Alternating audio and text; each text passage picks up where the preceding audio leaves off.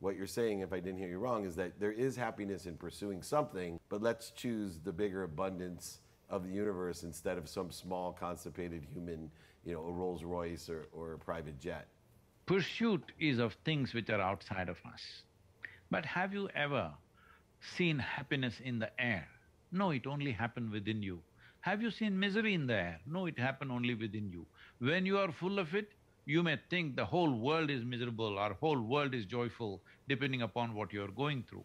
But no, human experience is essentially happening only within us.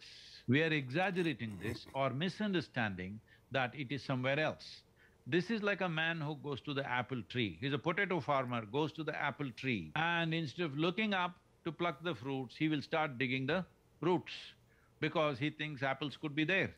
This is the case of a potato farmer going to the apple tree. That is what pursuit of happiness means.